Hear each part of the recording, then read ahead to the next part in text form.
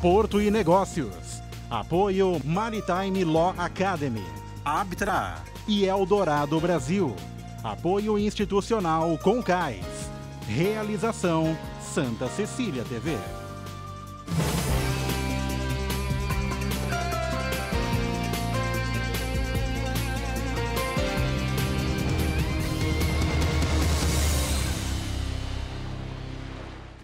Olá, está no ar Porto e Negócios, o nosso espaço semanal para que possamos debater assuntos importantes em relação aos portos internacionais, portos do Brasil e principalmente em relação ao Porto de Santos. Esta semana, mais uma entrevista internacional. Iremos entrevistar profundos conhecedores do Port Community System. Irei apresentar agora para vocês estes dois participantes da entrevista desta semana. Vou começar pelo Hans, que é membro do Port Community System. Hans, first of all, thank you so much to join us at this interview. I honestly believe that it will be really important for all of the Brazilian terminals and Brazilian ports as well. Well, I'm looking forward to this, but also to any reply or question afterwards, of course. Thank you so much for giving us opportunity. Meu segundo convidado é Rob Jordan, que vem diretamente da Holanda para conversar também sobre o Port Community System.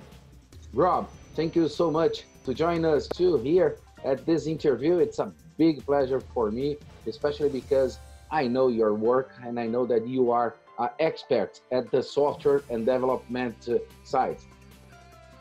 Thank you for this introduction, and it's also very nice for me to be present here in this session, especially also with Hans Rook, who I know for many years already in, let's say, everything around the port. Yeah, true. For sure.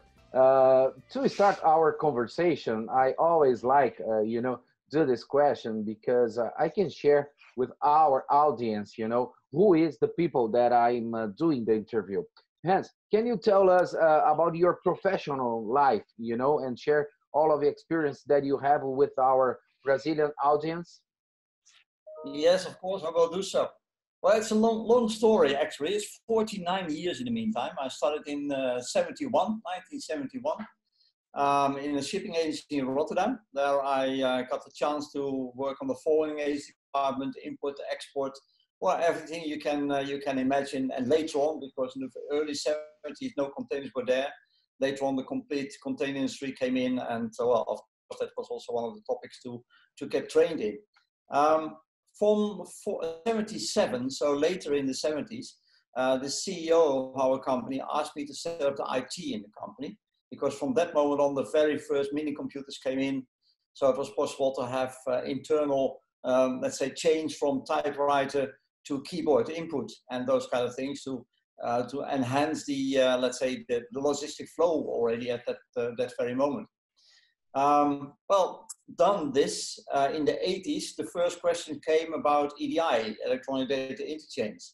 And I was one of the gurus of setting up the EDIFACT messages with a group of people in the Port of Rotterdam. So we realized not only the messages, but also the data elements and also the EDI scenarios in EDIFACT. And all those messages are adopted by UN CFACT at the moment and still in use in many ports and carrier environments all over the world. Well, a lot knows them as well. So actually that was keyboard input, printer output, and then EDI. And then I said, okay, now I've made the messages. So I went to our CEO and said, it's nice to have the messages, but our system needs to be coping with EDI in and EDI out. So he said, okay, look for functional design, or go to write a functional design for the whole industry of shipping agencies. And I did, and it ended up in having a 5 years project in Singapore. So 5 years up and down to Singapore to lead the project over there, and that was established by, at that moment, an IT company of the MOL, which is these days APL, actually. So they had a lot of know-how about shipping as well.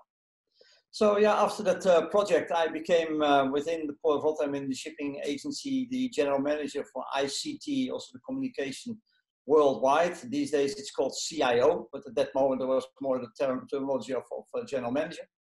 And in 2002, I was asked to join a small group of experts in the Port of Rotterdam to establish the PCS. Well, look what has been achieved through the years with PCS in the Port of Netherlands called Port Base. And that turned out in 2011 that 6 major PCSs in Europe joined and said, okay, what we need to have is an association for network and lobbying on EU level. So in 2019, I was retired from Port Base Rotterdam, and I was asked to be an independent chairman of the International Port Community System Association, what I do for with a lot of passion and pleasure now, and at least for the coming 2 years. So that is, in a nutshell, 49 years. Yeah, as we can see, it's an amazing background, you know, an amazing experience. Congratulations. I'm so impressed about your all of the work that you did. And I honestly believe that I have a lot of questions to do for you at this interview, Hans. At the same time, I have to ask Rob too, you know, about your professional experience. Rob, can you share your professional experience with us, please? Yeah, sure.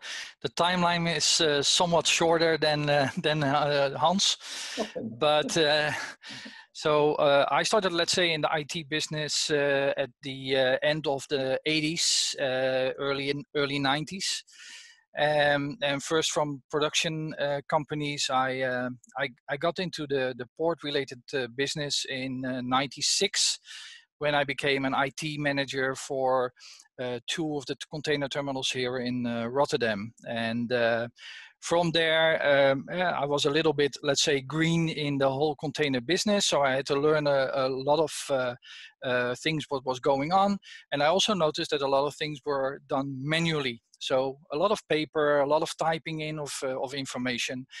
And at that time, there were also some initiatives going around in Rotterdam to make sure that you have electronic communication. But I was doing this IT manager function for a couple of years, and then I decided, okay, what I can do for 1 or 2 container terminals, I can do it for more other logistic business.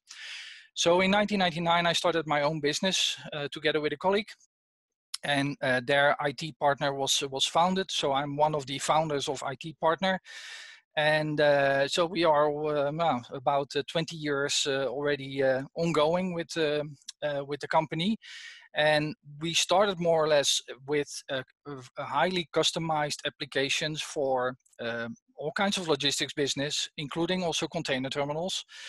And a lot of things that we did was integrations between, let's say, our systems that we had to provide and connecting to other terminal operating systems. And I think that somewhere in the time we were involved also in the whole process of port base. So we were, let's say, connecting to port base for our customers. So this is also why I know Hans already for many years. Integrating all kinds of systems, and so nowadays we have a number of different kind of systems for agencies, for container terminals, for freight forwarding, and of course also for port community systems.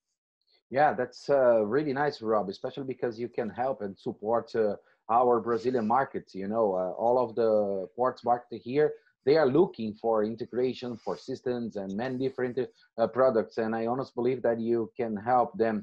Hence, I can share something with you. I don't know if you know, but I call Rob, you know, a God of Rotterdam, because he knows everything about systems, you know. And I thought yesterday that one time I was at the lobby, you know, at the hotel lobby in Rotterdam, and Rob, he was. I remember.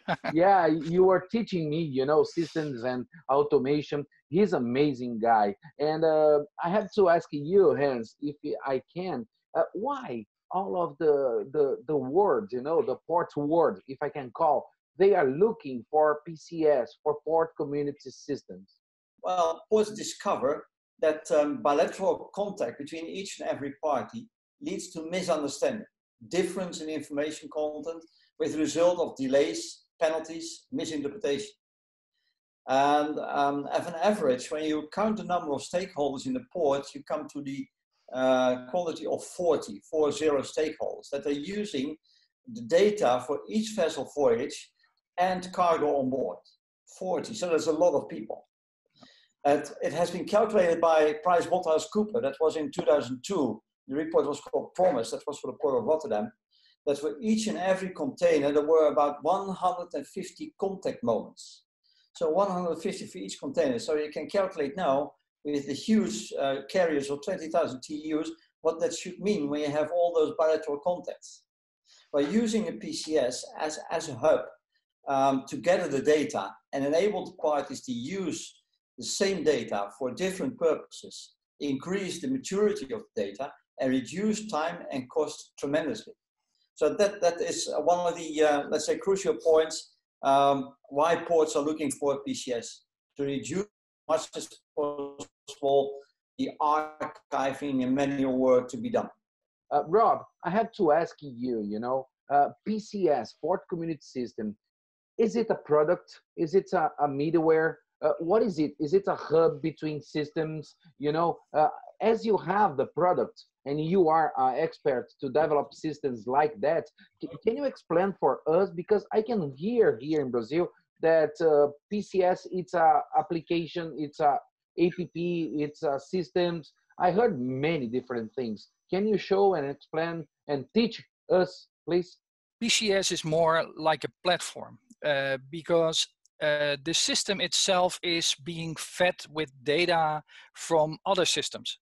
Basically, PCS is not generating their own data because you get something in, for example, from a container terminal that containers were discharged, and data is then being, let's say, enriched with information from other sources, and then, for example, forwarded to the next stakeholder. And when everybody is participating in this, the data gets more and more rich, and you just have one truth. There is only one, let's say, when a container is discharged at a container terminal at a certain moment, at a certain date and time, this is the date and time for that container, and that's available to everybody who is, let's say, participating and subscribed to the system. So it's a kind of, let's say, it's a mailbox. It's a connector, like you have a kind of world adapter that you use when you are traveling, and you have your power plug and you want to plug it in somewhere else. Then you have an adapter that takes care of that. Sometimes, especially smaller organizations, maybe a smaller agent, they don't have a real sophisticated system. Often they are doing a lot of things manually, or they are depending on what their carrier, their principal is providing. And with the PCS, they just can plug in, and maybe they just have to enter a minimum base of data, but they are still participating in the whole system. And this is why a PCS is very important. I see. Hans, let me ask something that I'm thinking now.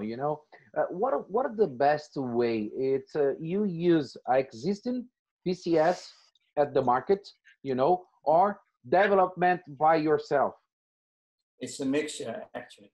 There are frameworks that you can use, actually, but saying, let's say the port-based system, when you say, okay, it should be very good for Santos, forget about it. You place the system then in the port of Santos, and you have to do so many alterations because of governmental legislation, exchanging information between the various parties, flows, that it costs you more than developing a system from, let's say, the bottom. So it's buying a system off the shelf is something, utopia, I can call it, but I know Rob's system is very flexible. Very flexible. He installed it now in Sint Maarten. I'm sure in the Caribbean there are more ports that can be installed with, and especially that port of Latin America, losing Asicuda, for instance, as custom systems, that makes it affordable and also very useful to look at the systems of IT partners in this case, because they developed that already and need not to invent that part of the wheel again, which is a very important part of the whole information flow. Rob, let me ask you something after Hans' answer. This is one of the things that I'm thinking about. For sure, I know that the companies here, they can development by themselves, especially some systems that it's important, to use a PCS. But at the same times, as Hans said, we have to use existing systems too. If the company will development by themselves, I have some concerns how they can handle, especially the maintenance, because it's a big problem here in Brazil. You have to teach people, to use system, to development systems, and we don't have here in our country. It's a big gap between the implementation, and the maintenance process. What Hans is saying is right. The Port of Rotterdam is not the same as the Port of Centers, For and sure. you have totally different procedures. I've been there a couple of times in Santos for other integration projects, especially on OCR and gate operation. But so there is a need for customization. So what we did, for example, on our side, is that we built a kind of framework with a low-code development. So that means that you don't have to type all the coding for a normal program. It's more like modeling. And from this modeling perspective, you can build modules that we can connect. So basically, we deliver a product as a kind of jigsaw puzzle that we can put different types of end products. And an important thing is that you don't, or you just cannot hire any IT supplier and say, okay, build me in PCS, because you need this in-depth knowledge of what is going on around the port. You need to have knowledge about how are agents functioning, what is customs doing, how is immigration related to a ship's call, for example. So if you want to do it by yourself, you need a lot of experience and skills. I honestly believe that it's a huge and big project that all of the community have to work together. It's my view. I have to call a break. I will do it in Portuguese and we will be back soon. Como você pode perceber, o assunto aqui está de altíssimo nível e o Porto Negócios levando principalmente para você tudo que é relacionado ao Port Community System. O Porto Negócios vai para um breve intervalo, a gente volta já já.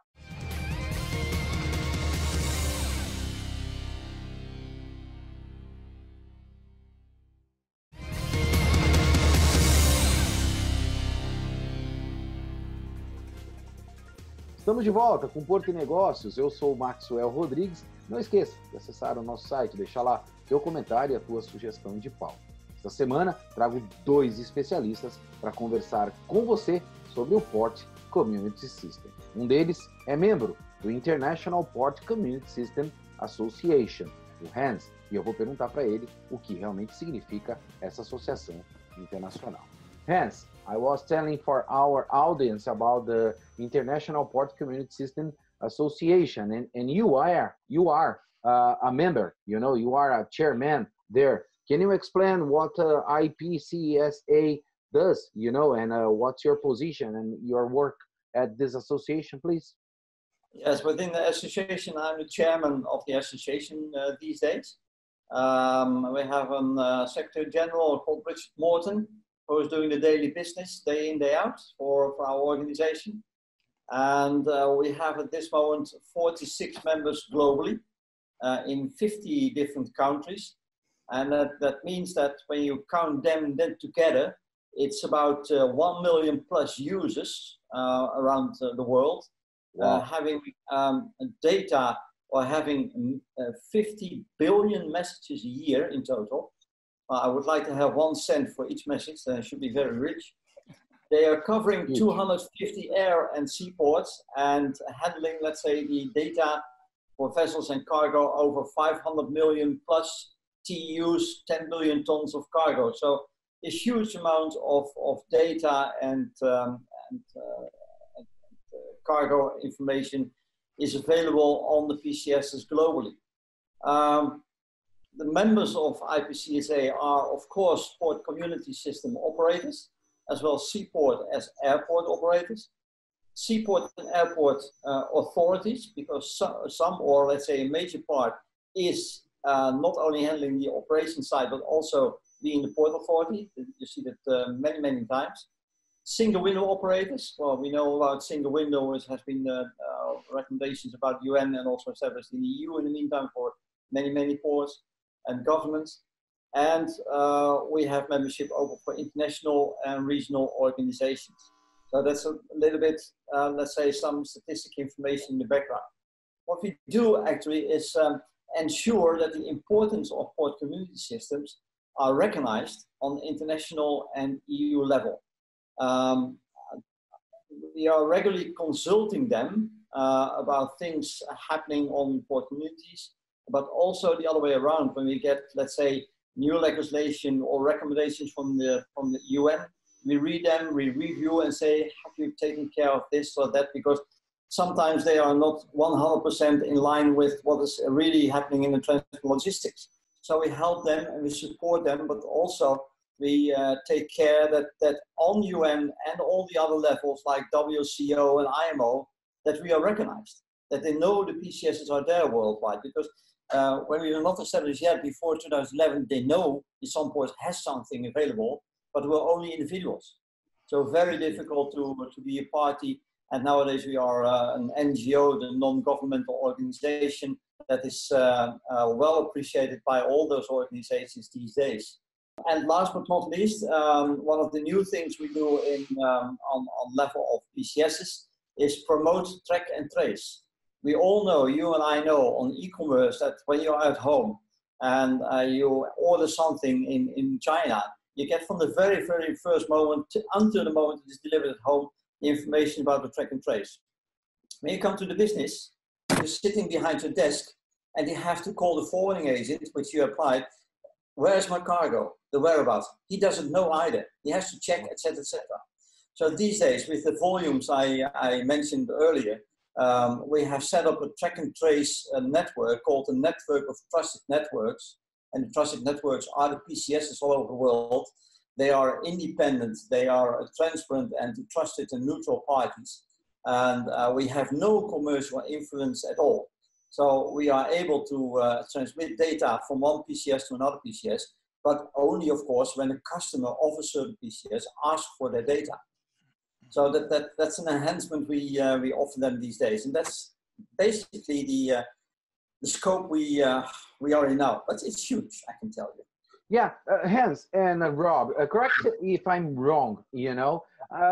I can say that port community system, it's not a system, it's a big community project, you know, port community project that everybody have to work together. Basically, everybody plugs into a community. And it helps to exchange all kinds of information, and only if you do that, then you have the possibilities, as Hans is mentioning, that you have a worldwide track and trace. Yeah, exactly. Yeah. We are going to the end of our show, and I have a question for Hans and Rob. First of all, Hans, we are here in Brazil. We have a huge audience. Please share information with us, because we can share with our port community here in Brazil. I believe that it's really important for all of us, especially because we are concentrating our focus to do, you know, PCS implementation here in Brazil. And to finalize, and my last question, in your view, what's the challenger to do this kind of implementation here in South America? Well, actually, it's in cooperation and collaboration with business and government to come to the most efficient way to support logistic part of the transport activities. Better use of the assets, like cranes, implement handling of the containers, less waiting time. That will reduce the costs tremendously. Logistic information on the same level and even faster available than physical transport. Nowadays, the truck driver have to wait. I have to go from one place to another place to have the documents stamped and have documents back before he can starts his travel. And it should be so that the logistics is there, and he needs not to travel from one place to another place or desk to get the information. No, just drive, pick up the container, and go inland. That's the way to go.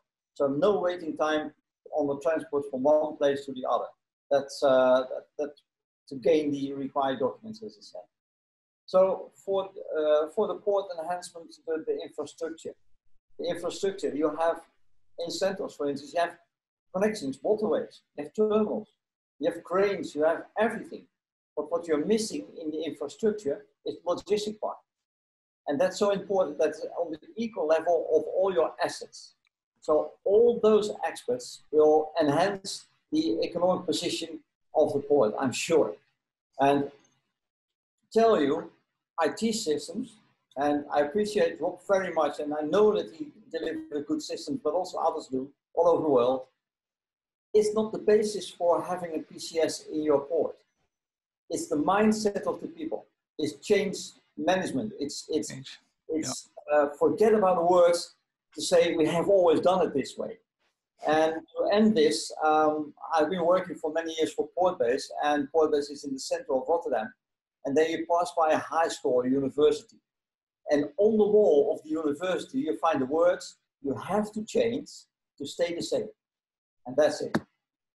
You are completely right, Hans, and I appreciate a lot, you know, all of the explanation that you did, especially because I remember the time, again, that I was at Rotterdam with Rob, you know, and I told him, Rob, we have to change the Brazilian mindset, you know.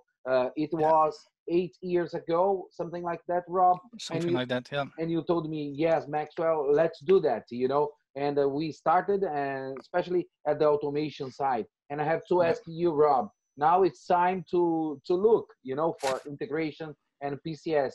You will be here, will you, to support and help Brazilian market, Rob? Yeah, sure, I will help. So what we, for example, did is because we have customers in the Caribbean region, we started our local office on the island of St. Martin. Because also of the time difference, of course. We provide 24/7 support now, but now we also have someone in that time region. And we also have a customer in South America. It's in Suriname, so it's still a little bit north. But we want to move down, and I want to return to Brazil again. And we are discussing the products that we have, and especially with attention to port community systems with local parties. And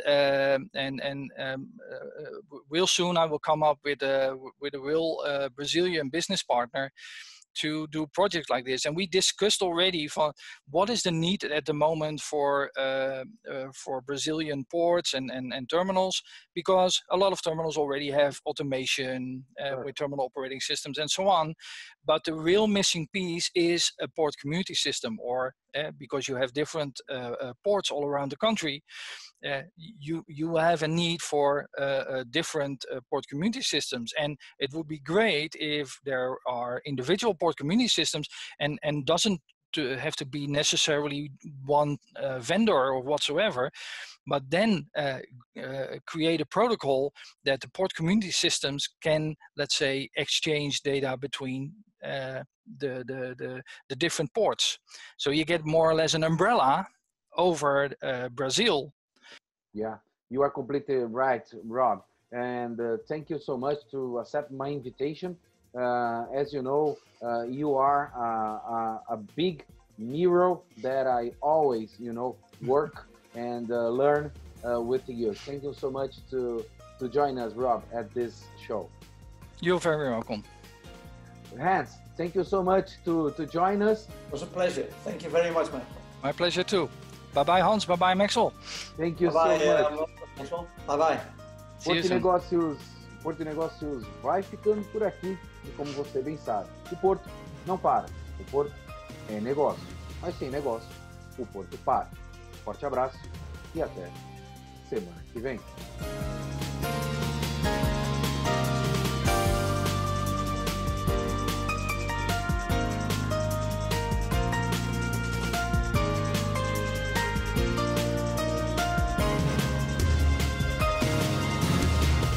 Porto e Negócios. Apoio Maritime Law Academy. Abtra e Eldorado Brasil. Apoio institucional Concais. Realização Santa Cecília TV.